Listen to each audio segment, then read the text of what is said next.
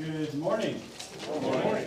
For our call to worship this morning, I'd like to read from Psalms 145. I'd like to read verses 1 and 2.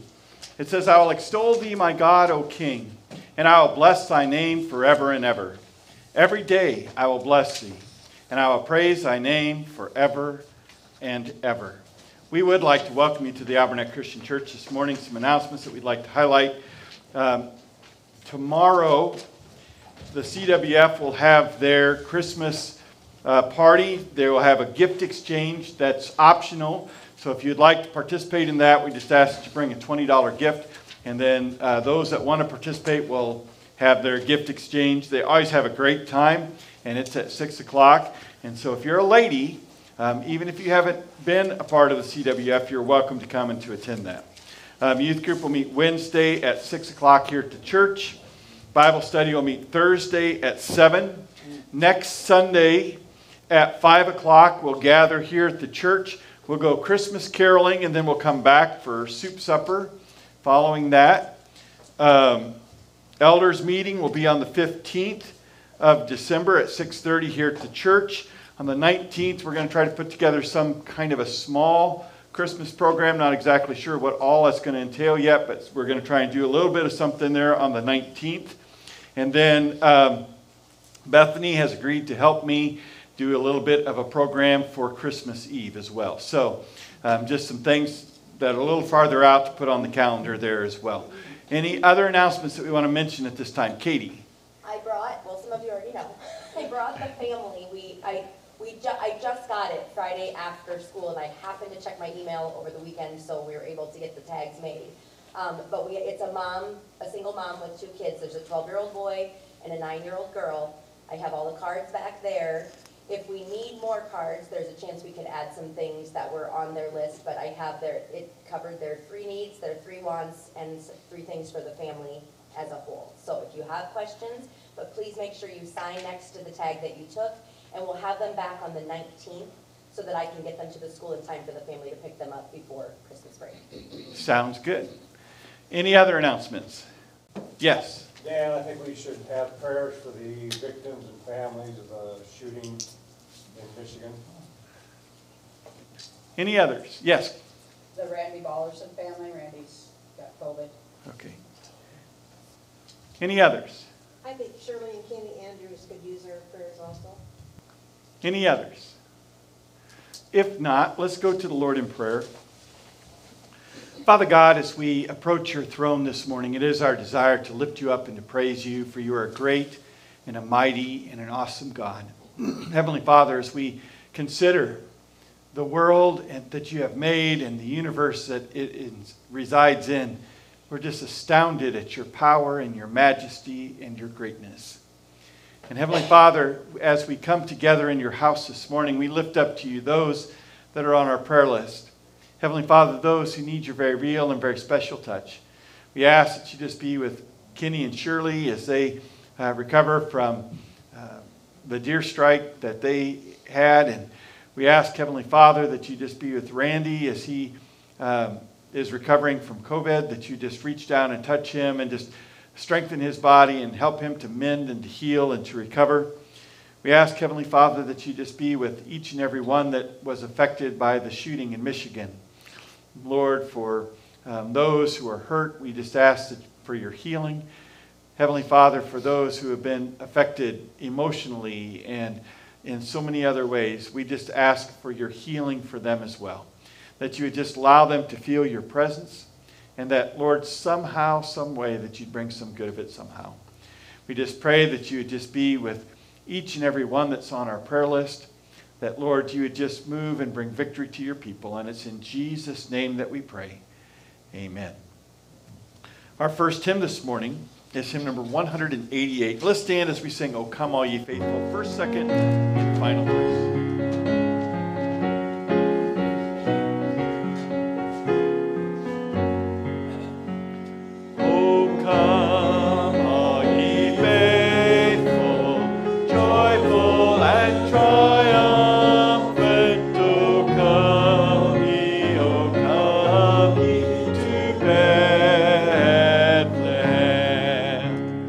Come and behold him.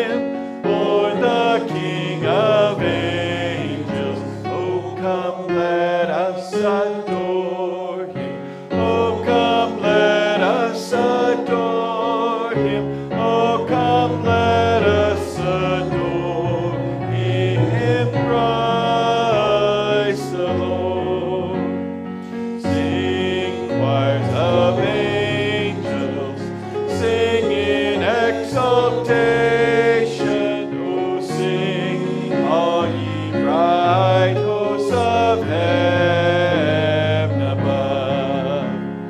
Glory to God, all glory in the highest. Oh, come, let us adore Him. Oh, come, let us adore Him. Oh, come, let us adore Him, Christ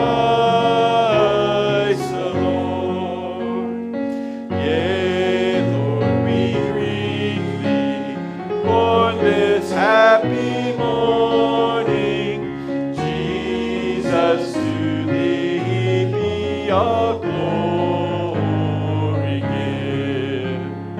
Word of the Father, now in flesh appearing. Oh, come, let us adore Him. Oh, come, let us adore Him. Oh, come, let us adore Him, Christ the Lord.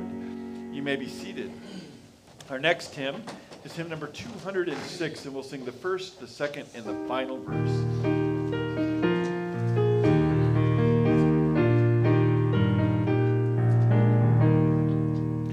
Angels we have heard on high, sweetly singing o'er the plains, and the mountains in reply echo back their joyous strains.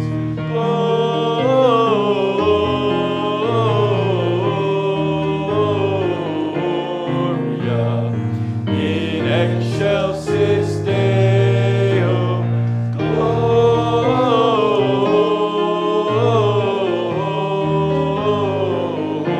Gloria in excelsis Deo. Shepherds, why this jubilee?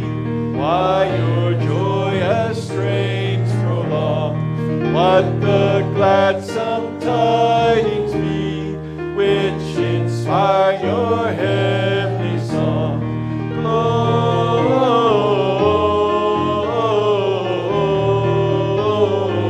Gloria in excelsis Deo.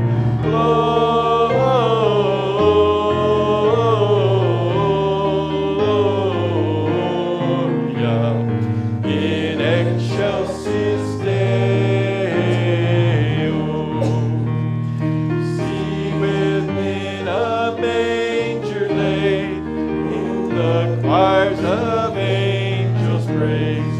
Mary, Joseph, lend your aid, while our hearts in love we raise.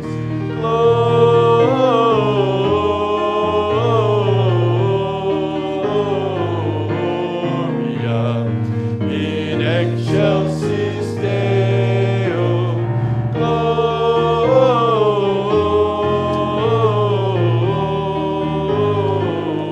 Gloria in excelsis Deo. Then if you'll turn over to hymn number 213, we'll sing Away in a Manger, all three verses.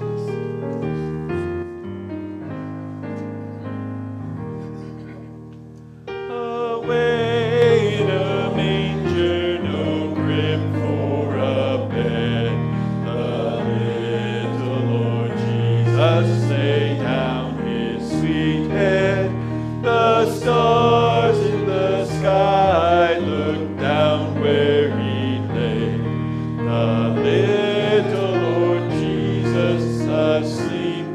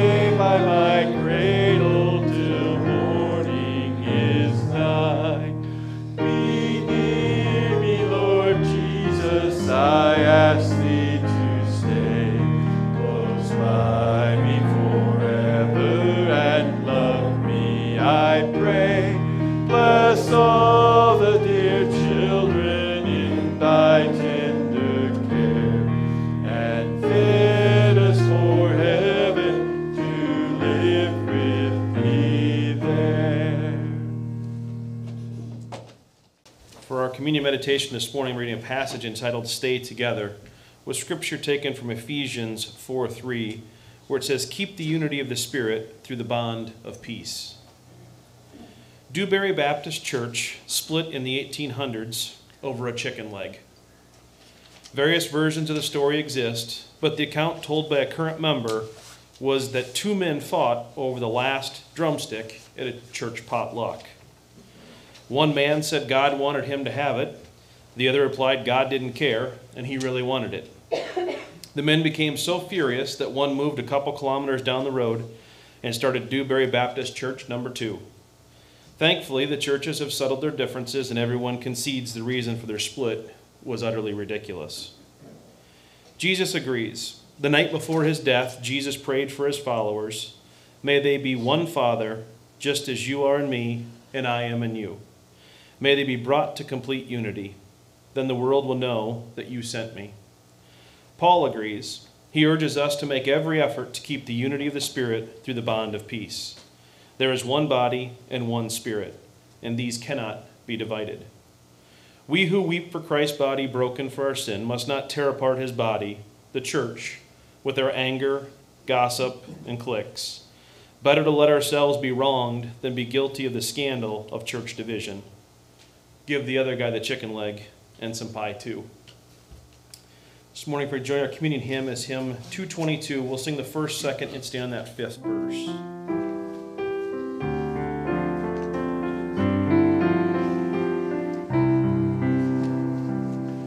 Gathered round your table on this holy eve, viewing Bethlehem's stable, we rejoice and grieve.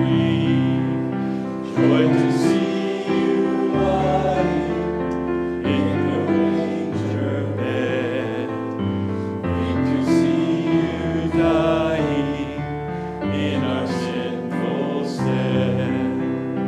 Prince of glory, gracing, every time began, now for us embracing, deathless Son of Man.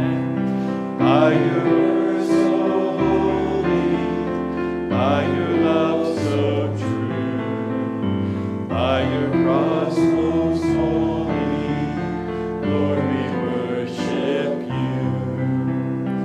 Christmas babe so tender, Lamb who bore our blame, how shall sinners render praises to your name? To your own good pleasure, in the lives we bring, in your ransom treasure, reign forever, King.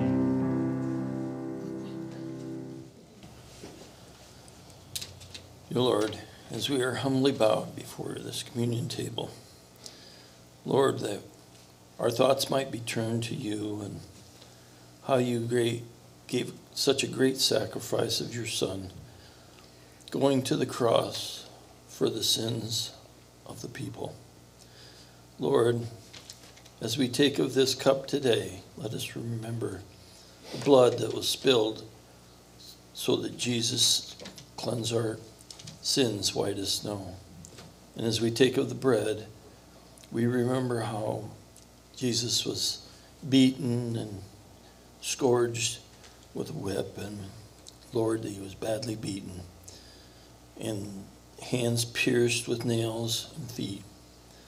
Lord, such a great sacrifice for people that Jesus didn't even know, but he was willing to do it for the whole world, for mankind's sin. Lord, let us remember him always in the things that we do, the things that we say, and as we go out into the community, let us spread the good word. We ask these things in your precious loving name. Amen.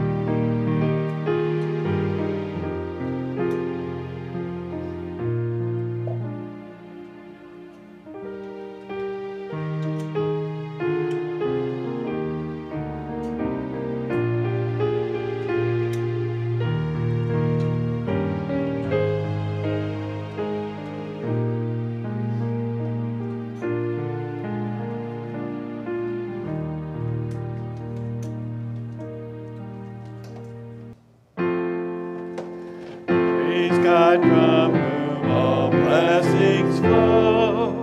Praise him, all creatures here below. Praise him above, ye heavenly hosts. Praise Father, Son, and Holy Ghost. Amen.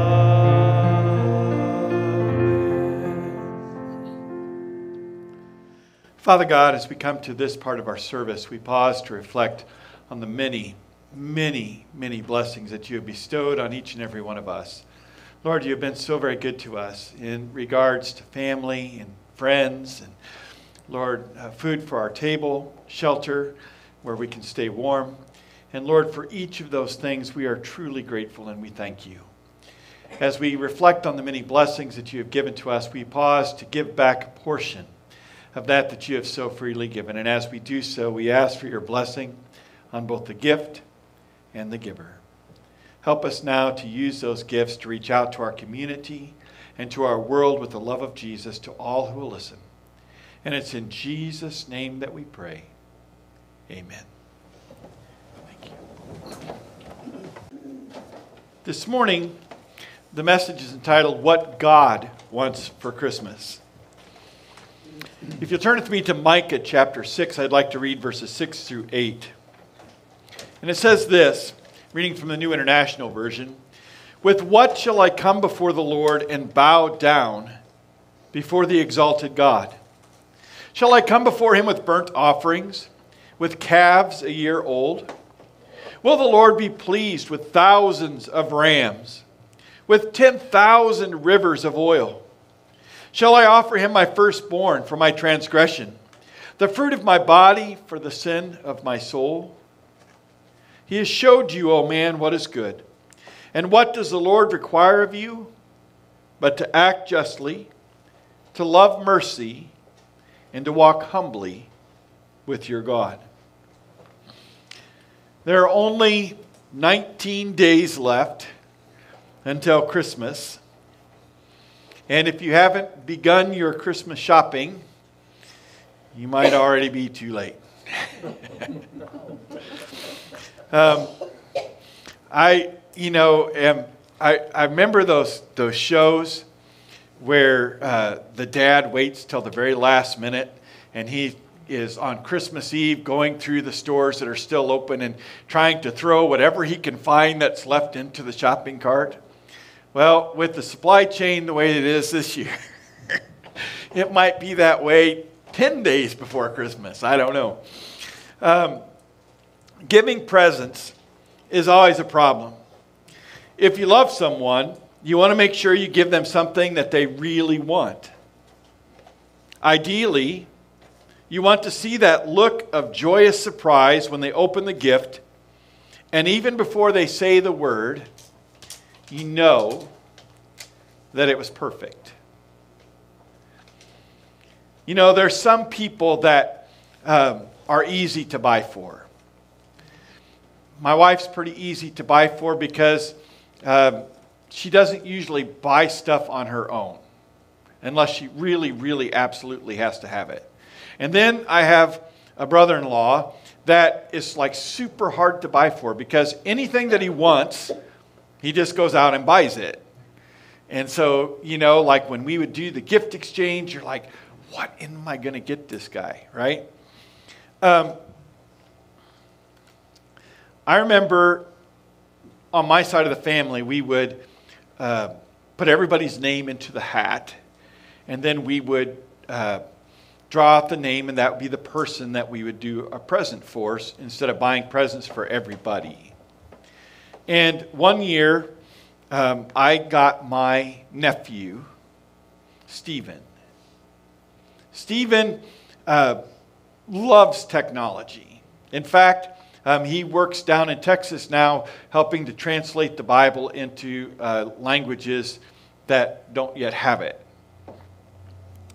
And he loved the Christmas lights and stuff. And so for his Christmas present, I went online and I did a bunch of research and I built him this box that he could plug into the computer, so it had all kinds of relays. I can't remember if I put like 24 different relays and circuits, 12 or 24 different relays and circuits in it, so that the computer could control each one of those circuits, and he could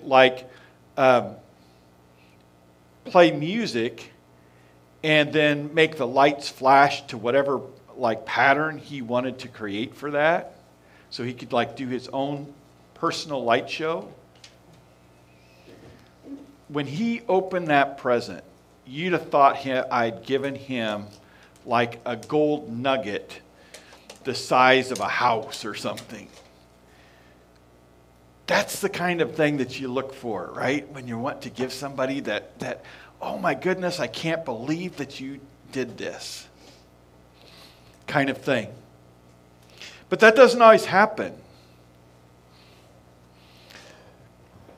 And, as we look at the gifts, sometimes we don't always get the response that we're looking for. That's why Walmart and Target and Best Buy and all the rest are going to be open the day after Christmas. Those stores will take back a huge amount of merchandise from people bringing back well-intentioned gifts that weren't quite perfect. It's sad, really. You work so hard to find just the right gift, and then it doesn't fit, or it isn't the right color, or it was broken in the box, or they already had one, or the design doesn't match what they already have. Worst of all, it wasn't what they really wanted. And that's the worst. To give somebody a gift that they don't really want. Nothing makes you feel worse. They unwrap the gift, and then there's this short pause, just a microsecond. But in that moment, you already know the truth. Why, it's beautiful, they say. But you can see the look in their eyes. You put on a brave front and try again. Do you really like it? Like it, I love it. But you aren't fooled. It's not what they wanted. And drop by drop, all the joy drains out of Christmas. I think we've all seen those ads that say, what do you give the man that has everything? Usually the answer is something exotic, like cologne made from poison ivy, or a 3-volume history of Niagara. We all probably know at least one person like that they have everything you can think of, or at least if they don't have it, you couldn't afford to give it to them anyway. So you scratch your head and wonder, what can I give them this year?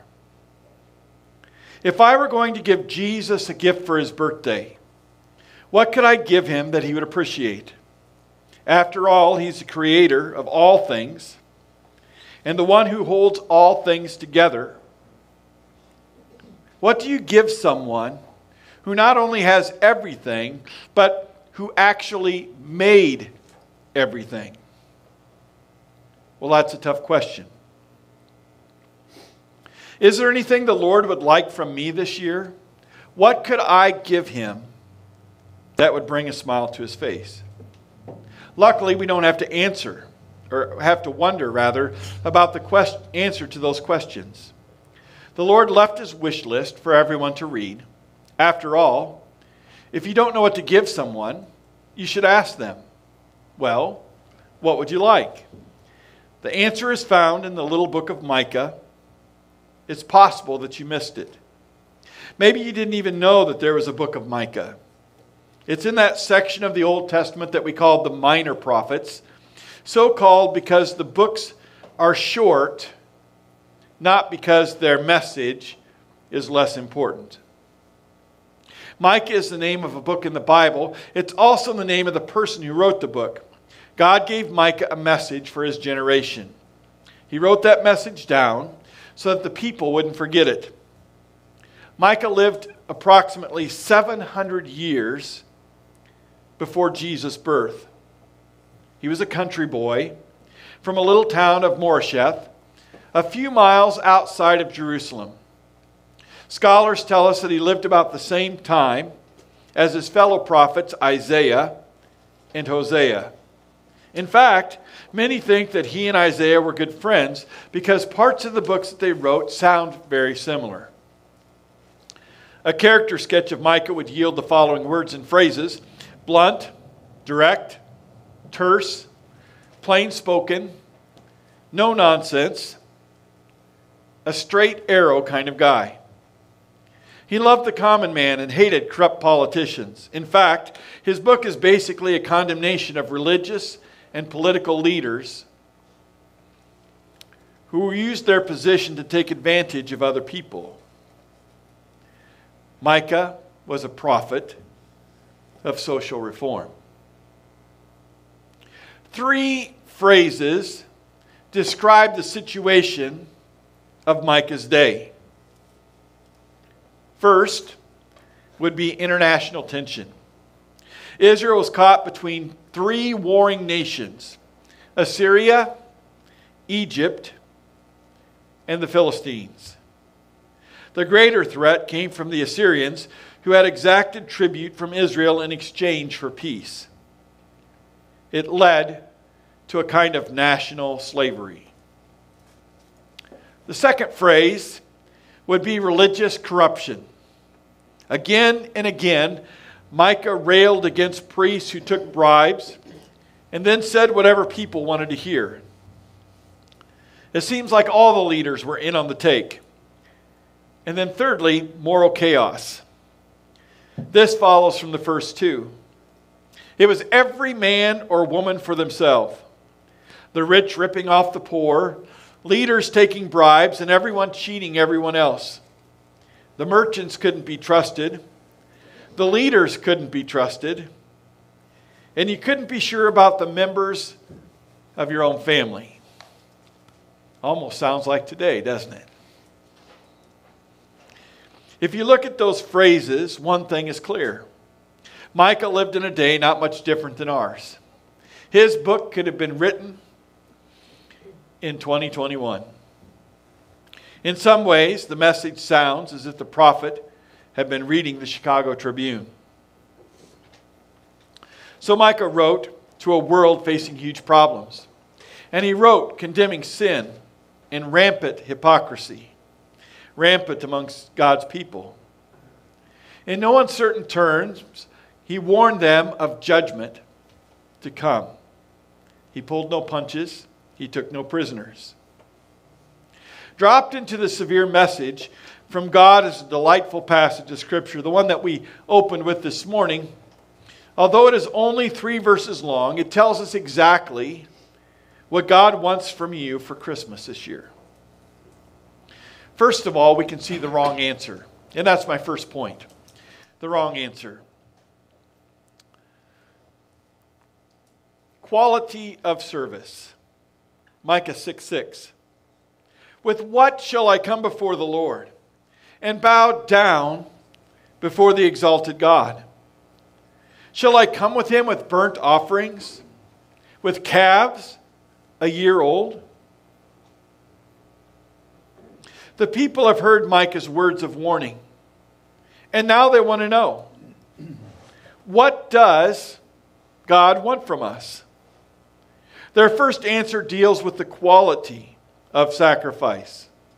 A yearling calf was a 1-year-old calf that was considered the prime age for sacrifice. Perhaps God will be pleased if we give him the very, very best that we have. But the answer is no. Maybe it's the quantity of sacrifice. Maybe if it's not the very, very best, maybe it's just he wants a lot of sacrifice. I got a cough here, just a second.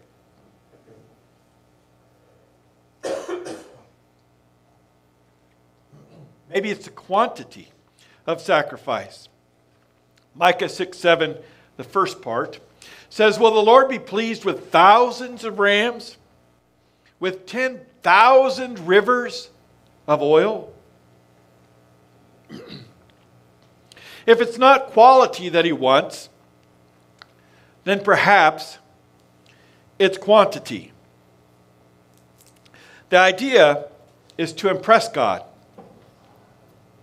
by offering 1,000 rams at a time, and then creating a river of oil flowing through the streets.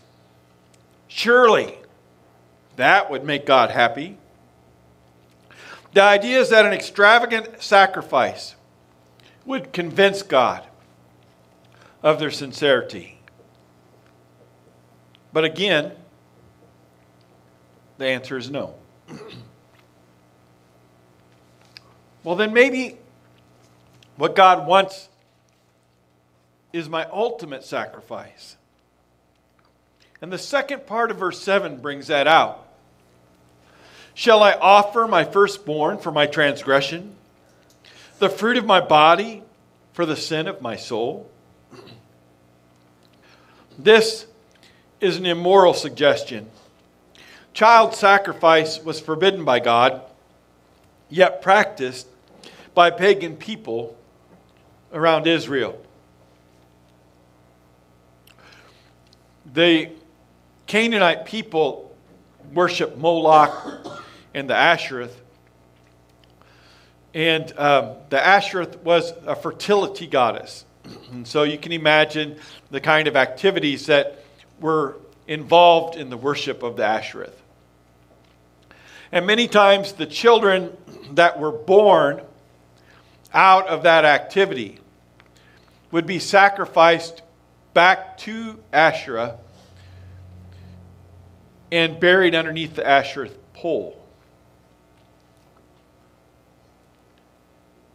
It's part of the reason that God called for the destruction of the Canaanite people when the Israelites took possession of the land. Child sacrifice was something that was abhorrent to God. The people are suggesting that maybe if they offer their firstborn sons, the Lord will be pleased and forgive their sins. But once again, the answer is no. You've got the picture, don't you? This is, let's make a deal religion. Whatever you want, Lord, we'll do it. You name the price, we'll meet it.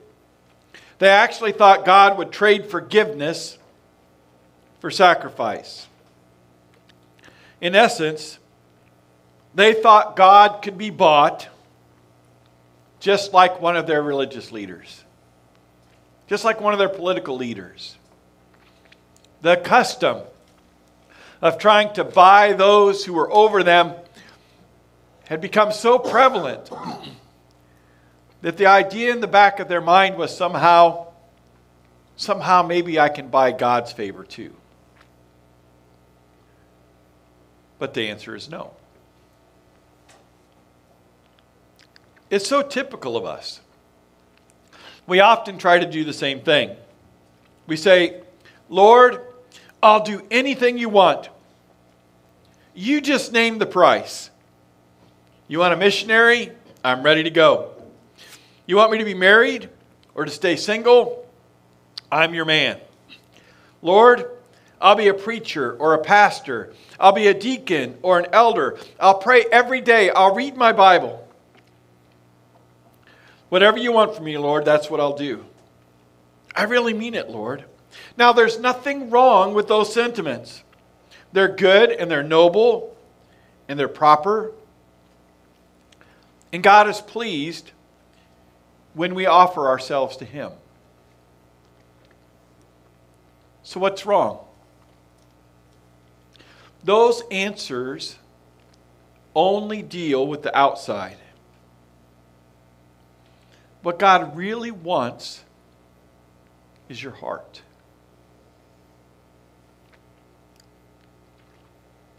I'd venture to say that every one of us has at one point or another tried to make a deal with God. If we're honest, someone that we love has gotten terribly ill. Maybe somebody that we care about was in a horrible car accident. And we said, God, if you will heal so-and-so. I'll do whatever you want. God, if you'll answer this prayer, I promise I won't ever do it again. If you get me out of this jam, I'll never, ever get back into it again. But you see, God, what he really wants is our heart.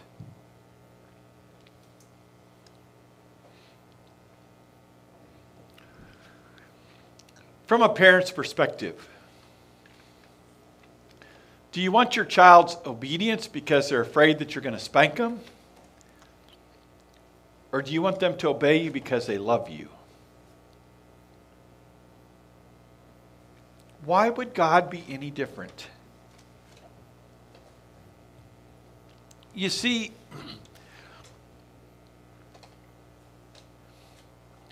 the idea that sometimes we have is that I know it's wrong, I'm going to do it anyway, but I'll just ask God to forgive me. That's the wrong attitude. Sacrifice was intended to show how sorry we were on the inside. It was an outward action to show what's going on inside. Not just some way to try to appease an angry God. God rejected every offer made by the Israelites because they had completely missed the point. They wanted to make a deal, and what God wanted was their hearts. So let's look at the right answer. That's point number 2. Let's look at the right answer. This verse has been called the heart of the Old Testament religion, and the greatest verse in all the Old Testament. It sums up what God really wants from you and from me. This is the kind of verse you ought to commit to memory. Write it out on a card and put it in your mirror so that you can look it up every day. It tells us exactly what God looks for in your life. It says this: He has showed you, O man, what is good. And what does the Lord require of you? To act justly, to love mercy, and to walk humbly with your God. The first part of that is to act justly. To act justly. Micah 6:8. He has showed you, O man, what is good. And what does the Lord require of you? To act justly. To do what is right. The Hebrew word is mishpat. Often in the Old Testament, the word is applied to God's own character. God is just. He is absolutely fair and righteous in his dealings. He gives each person exactly what they deserve. Justice means treating people right because you know God. In the Bible, this concept is applied in some very concrete ways.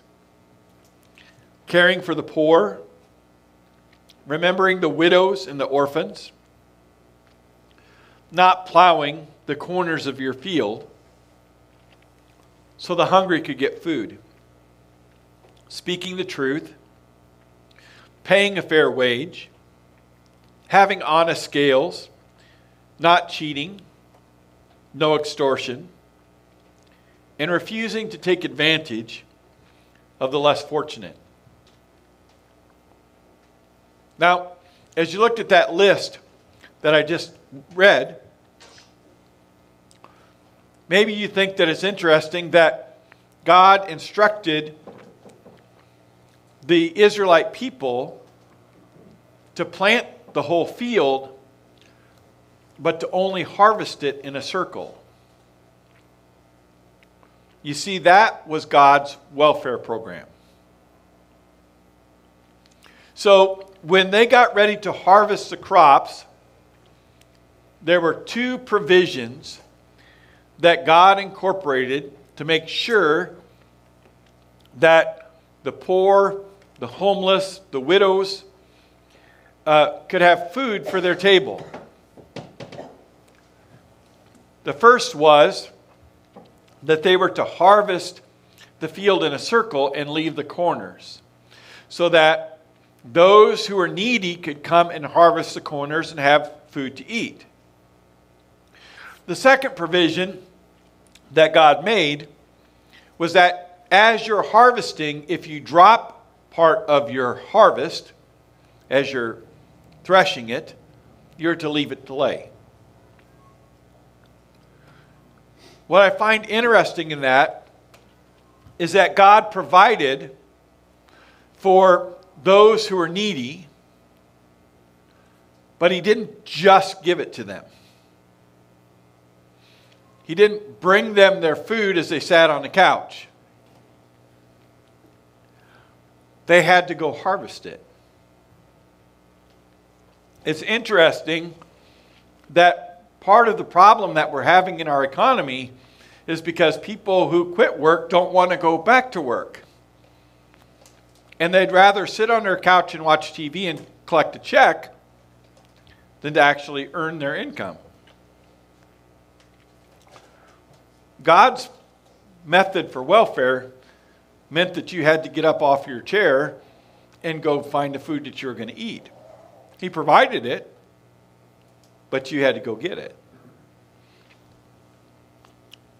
For us at Christmas time, justice certainly means doing right to the less fortunate because we know God. You see, God intends for us to be His hands and His feet. We are Jesus to the people that we come in contact with. The second thing that He wants from us is mercy. Micah 6:8 says, and to love mercy. To love mercy. This speaks of the way that we treat others. The Hebrew word is hesed, which means loyal love or patient love. It's the word sometimes translated, His mercy endures forever. It means loving the unlovely, even though they don't love you back. It speaks to our obligation to care for people who don't care for us in return. Here's a simple definition of mercy. Doing unto others as God has done unto you. In just a few days, 2021 will be history. Think back across the last 12 months. How has God blessed you this year? Has God blessed you? Then bless others. Has God forgiven you? Then forgive others. Has God lifted you up when you were down? Then lift up others when they're down. Has God overlooked your faults? Then overlook the faults of others. The word translated mercy is elsewhere translated as lovely or beautiful. Here's a quality that will make you beautiful to others. I call this hope for the homely. Show mercy, and people will think you're beautiful. We've all seen people on street corners holding up signs asking for money. They don't care how much money I have, only that I share some of that money with them. In the same way, the world doesn't care how much love I have, only that I share it with them. How many people do I know that hold a spiritual sign that says, godless? Need His love and forgiveness. Please help. Most every time, I pretend that I don't see that sign or the need. I don't have the time or the money or the solution or some other excuse. I can't attract non-Christians to me when I refuse to share God's love with my hurting coworker, my Muslim acquaintance, my widowed neighbor. Lord, this holiday season, help me to openly share my love and my faith to those who need it around me. We need mercy at Christmas time. If God has been merciful to you this year, be merciful to those who are around you. And then finally, humility. Humility. Micah, the last part of verse 6-8 says, to act justly, to love mercy, and to walk humbly with your God. The word humbly comes from the Hebrew word that means modestly or carefully. It speaks of an attitude that is the opposite of pride. What is humility? It's having a right view of yourself because you have a right view of God. Humility does not mean saying, I am a nothing, I'm a worm, I'm useless. That's not humility, that's self-pity, which is really another form of pride. And what is pride? It's having too large a view of yourself because you have too small a view of God. When your God is big, you'll be small, and pride will be impossible. Let's be honest. Pride is a huge problem in our society today.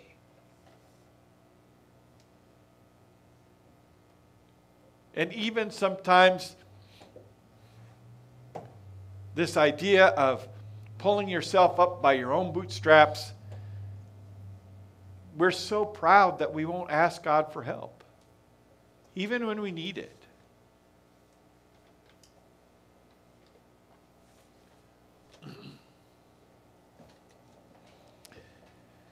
Humility is God has made me and I belong to Him. Every good thing I have in life is a gift from the Almighty. Some have more, some have less. It doesn't matter to me. I thank God for what I have, and I'm going to do the best that I can with what God has given me, and I'm going to leave the outcome to Him. Paul said it a little differently. He says, I have known excess and I have known great need. But I have learned in all things therewith to be content. If we live that way, it will save us so much trouble. We won't get into a power game at work or live in the rat race or sell our convictions to get ahead. We won't get angry at the silly comments people make. Humility enables us to be who we are in Christ, and we don't have to worry about what other people think.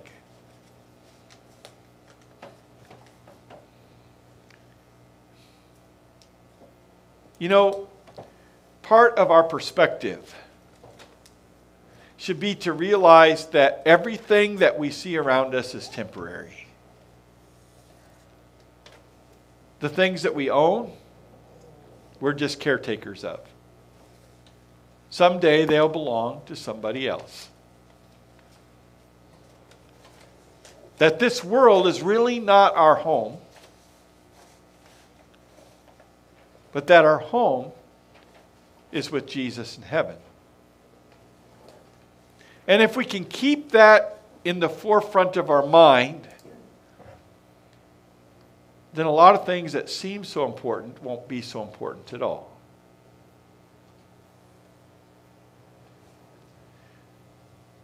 I remember when we were really little, Mom would say, let's play a game.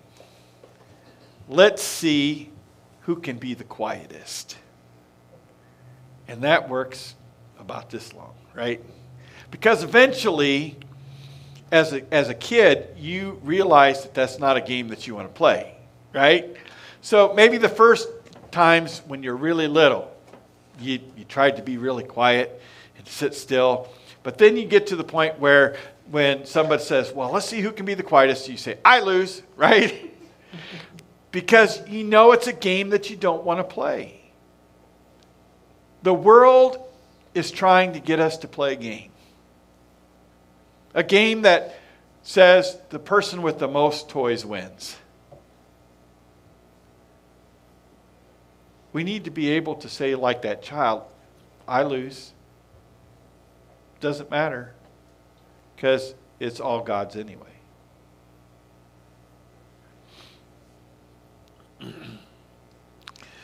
What does God want from us this year at Christmas time?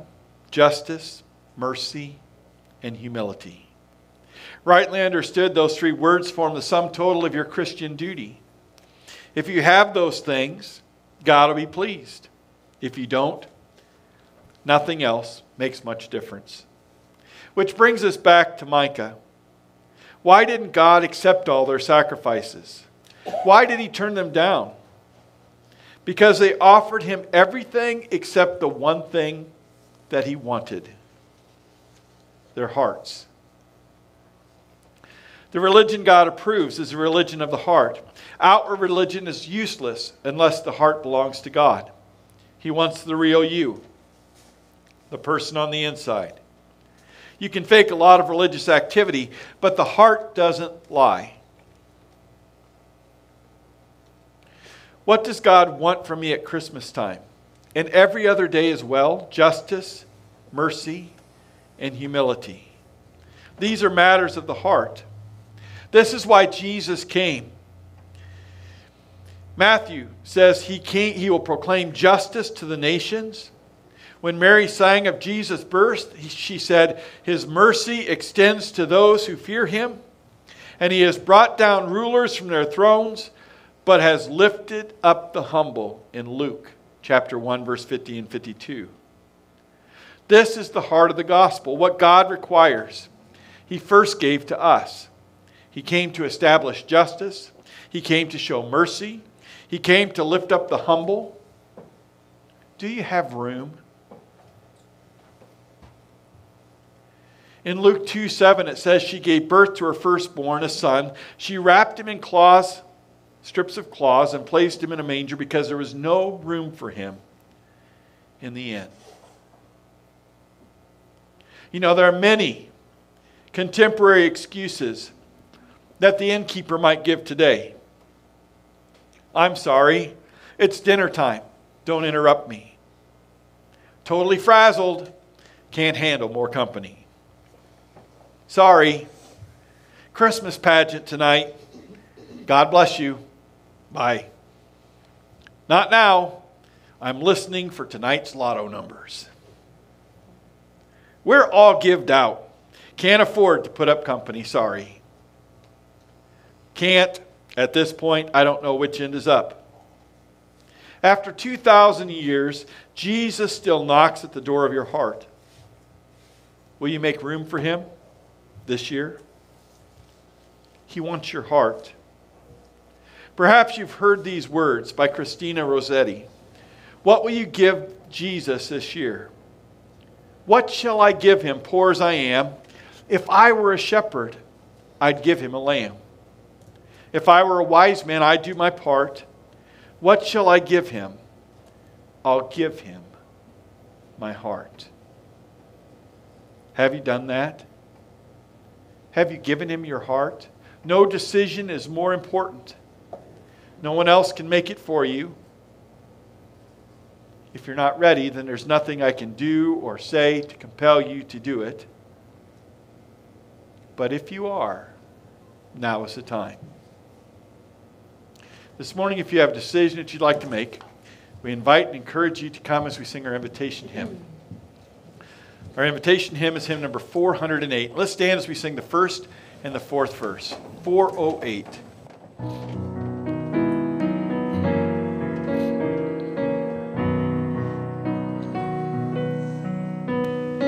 All to Jesus I surrender, all to him I freely give. I will ever love and trust him, in his presence daily live. I surrender all, I surrender all to thee, my blessed Savior, I surrender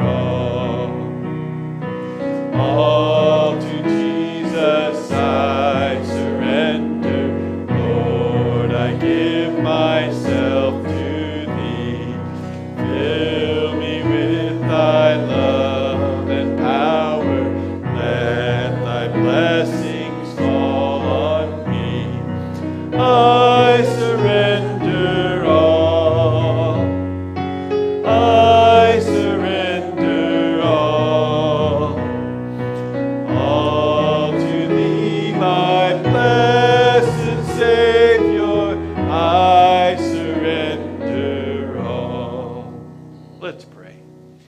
Father God, as we once more come before your throne, I just pray that you would just help us to give you our heart this Christmas season.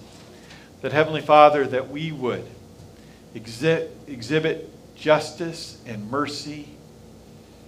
And that, Heavenly Father, we would be the people that you've called us to be. Watch over us now. Keep us safe. Help us to be witnesses for you. And it's in Jesus' name that we pray.